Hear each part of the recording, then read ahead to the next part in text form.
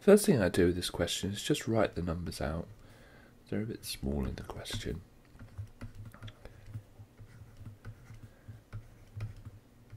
Now with all sequences we're interested in what it goes up in.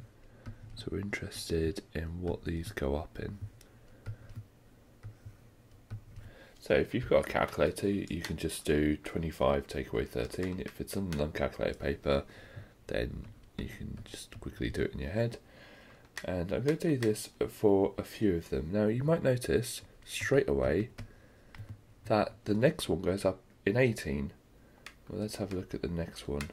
That goes up in 24. And the last one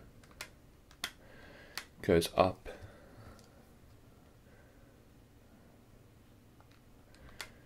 in 30, which is what we'd expect. So they're not going up by the same amount.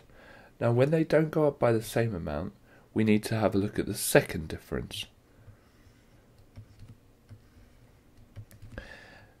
If they don't go up by the same amount in the first difference, that means it's not going to be an arithmetic sequence. We're not going to use the standard linear nth term, the one that you're probably used to.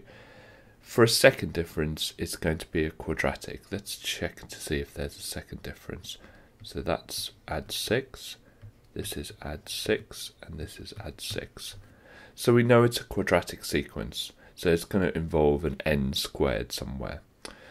Right, the step that people have difficulty with is you get the second difference and you halve it. And that's all you've got to do. Now, that halving, the dividing by 2, won't ever change. You'll always halve it and you get the number 3. This 3 is going to be the coefficient of the n squared. So I can fill that into my answer now. Now the problem is we don't know what else we need. What we need to do is write out the sequence 3n squared. So let's number the terms. So we've got the first term, second term, third term, fourth term, and fifth term. And so we've got our sequence, which is, I'm just going to copy this out again, 13, oh, all right, 35, it's 25, 43, 67, and 97. And we're going to write out the 3n squared, which we've just discovered. Now, that means we just square the sequence number and then times by 3. So 1 squared is 1, times 3 is 3. 2 squared is 4, times 3 is 12. 3 squared is 9, times 3 is 27. 4 squared is 16, and times that by 3 is going to be 48. 5 squared is 25, times 3 is 75. Now what I want to do next is I want to subtract them. I want to subtract the sequence. I want to do the sequence take away the 3n squared. We know that 3n squared is a part of it. We need to just take it away so we know what's left. So 13 take away 3 is 10. 25 take away 12 is going to be 13.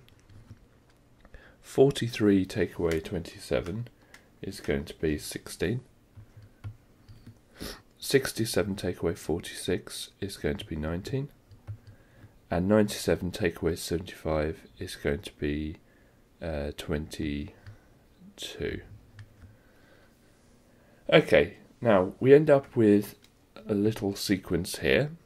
Okay, we've got 10, 13, 26, 10, 13, 16, 19, 22. Now we find the difference in that. So that's a plus 3, plus 3, plus 3, plus 3. Now that's a linear sequence.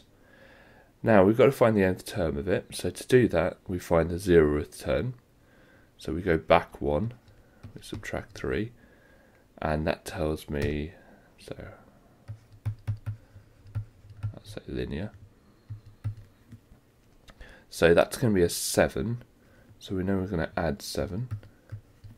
And we know it goes up in 3, so it's going to be 3n plus 7. So we've got our 3n squared already, and we just need to add 3n plus 7. So the first thing you need to do is find out what the quadratic sequence is, the quadratic bit of it, the squared bit. Then you've got to find out what the linear bit of it is, and then just add them together.